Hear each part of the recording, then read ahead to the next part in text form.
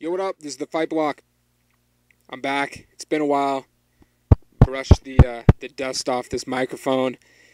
I've been really busy with work and just I haven't even been able to get my predictions out. And I missed both the last two shows, the BJ Penn Nick Diaz and then also the Munoz Lieben. I haven't even watched Munoz Lieben yet. Caught Diaz BJ, good fight, but really I haven't caught anything else. And it's been crazy busy, but this Saturday, UFC on Fox for the first time, nationally televised fight.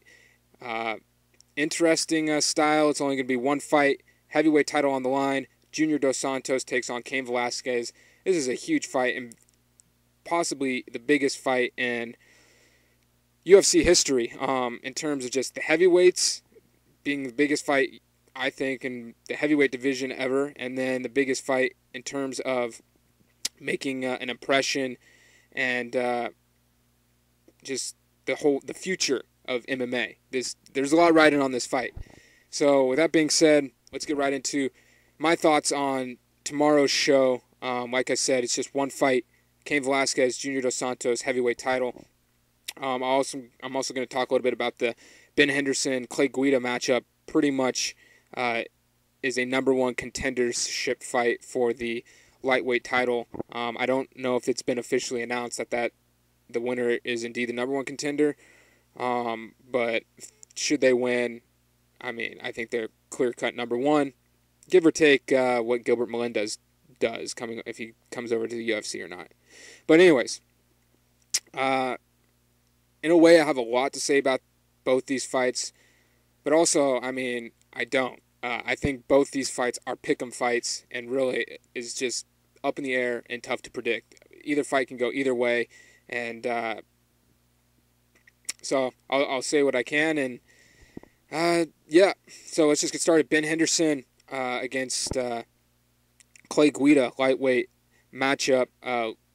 All the prelim fights will be aired on Fox.com and also on Facebook, including this co-main event fight between Guida and Henderson.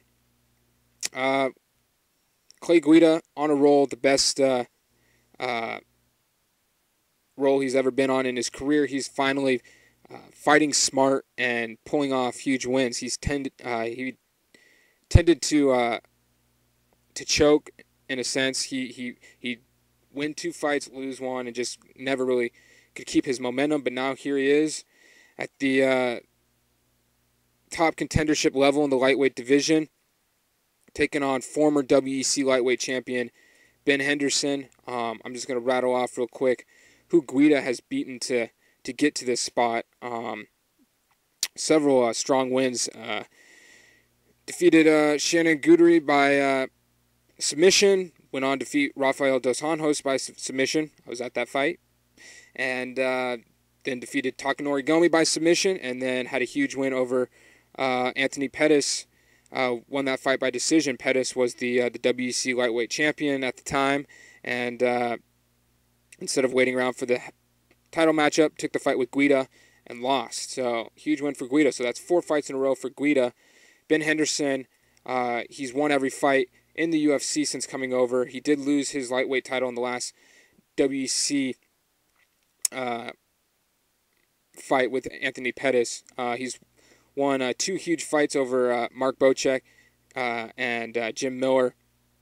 Both won by decision, but both were, Mark Bocek not so much, but he was on a roll at the time. But both guys can be considered top lightweight competitions. And then just beat Jim Miller, who was on an 8-fight win streak, 7 or 8-fight win streak. So that was a huge win for Ben Henderson. How I see this matchup going down, I mean, both guys, solid wrestling. Ben Henderson, very tough to submit. Guida's submission game has looked impressive in his last few fights. 3 of his 4 victories by submission. Man, like I said, these fights are just pick'ems. It's really tough. I think Guida's going to come out. I think they're both going to stand and trade, test out the stand-up, and, I would give Guida the wrestling advantage, although Henderson's got solid wrestling. But I think Guida could be a little bit more relentless with his takedown attempts, and I think if he puts on the pressure, he'd be able to get Henderson to the ground. And then once Guida's on top of you, it's tough to get him off. Man, I'm going with Guida on this one. I think he's putting things together. He's looking impressive, and he's fighting smart, and he's got the style that will just win points. He's aggressive, and unless he gets caught or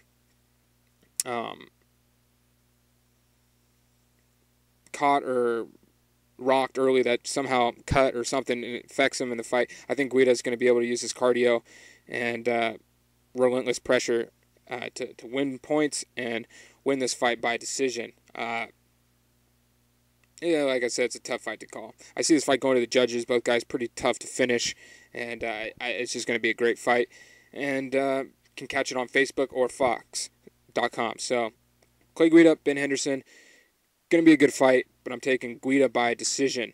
Now, moving on to the main event, Cain Velasquez, Junior Dos Santos, live on Fox. It's, I believe, fight starts on 9 on the East Coast and 6 on the West Coast. I believe they're going to do an hour of just build-up and promos before and really sort of familiarize the new fans that'll be tuning in. And it's going to be a little bit different, I believe, in terms of production than what we are used to seeing in the UFC. And but once the fight hits, it's going to be what we're used to seeing, and it's hopefully going to be a good fight. I know in an interview with Ariel Helwani and Dana White I was watching, they brought up Ariel Helwani brought up the question of whether or not this fight is bigger than Forrest Griffin, Stephan Bonner back in the day. And UFC now is definitely established and themselves as a legitimate sport, and really, it's not unlike how UFC was back when Forrest Griffin and Stephan Bonner fought. They were just clinging to survive, and that fight just really brought the interest up in this sport. And whereas now, it's people are going to tune in, and worst cases we get. I wouldn't say worst case, but the thing is that with only one fight, it's a lot riding on it. And whereas usually for UFC shows, you get 5 fights, one of those is pretty much guaranteed to be a good fight or an awesome finish. So you definitely leave saying, oh, here's something to talk about. Heavyweight, I just don't, whether it's a fast knockout or they go all 5 rounds, I think this fight will deliver something to talk about. Whether it be Cain beating Dos Santos and continuing his heavyweight reign, and both fighters are undefeated in the UFC, so we are getting 2 undefeated UFC fighters coming together, and someone's got to lose. And both guys solid stand-up, both have knockout power. This is a tough fight to call. Cain Velasquez coming off of a shoulder surgery. He's been out for several months. Just completely dismantled Brock in the first round, Brock Lesnar, to win the heavyweight title.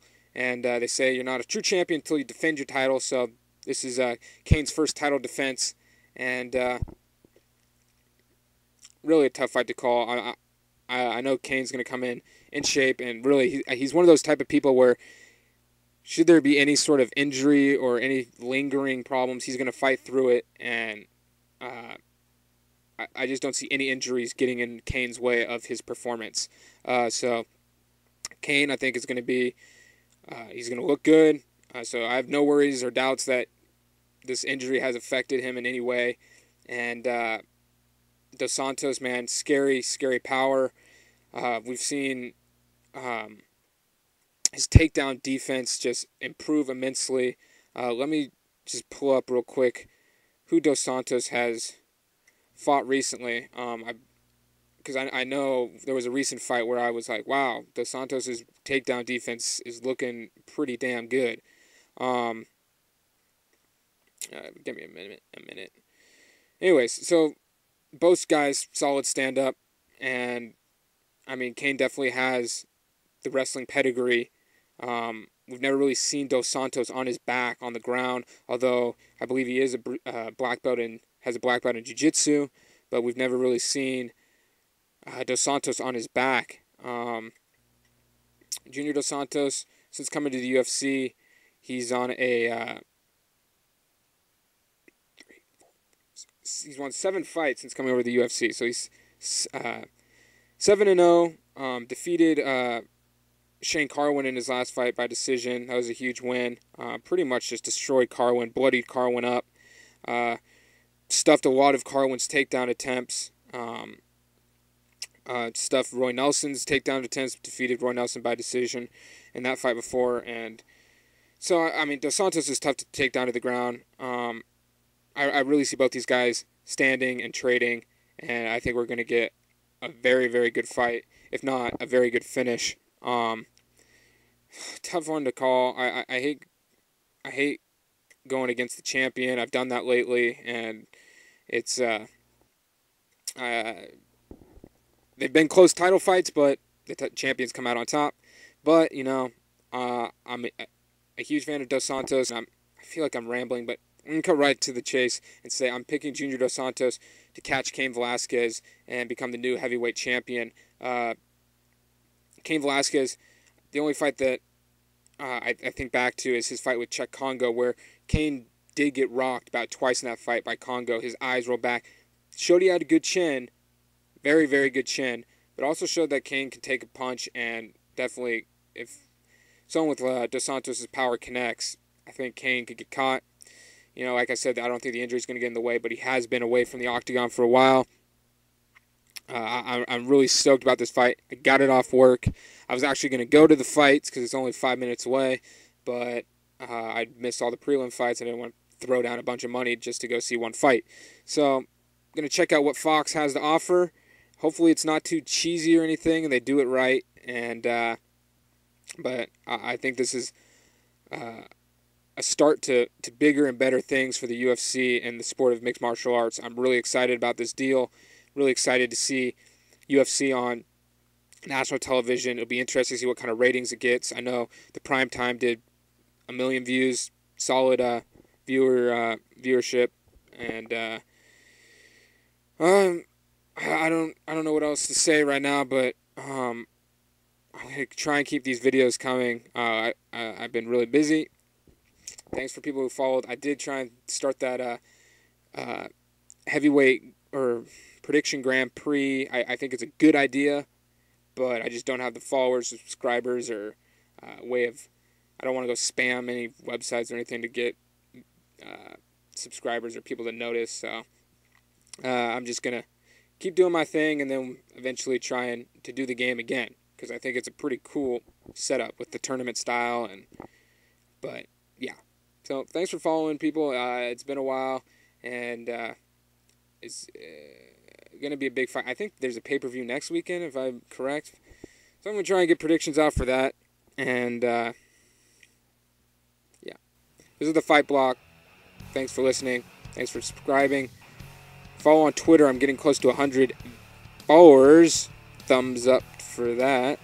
And I don't know how many of them are actually real, but 100 followers, not too shabby. So, yeah, rambling. It's been a while, so I'm sorry if the video comes off as though I'm a little bit rusty. It's been a while since I've been behind this bad boy saying anything.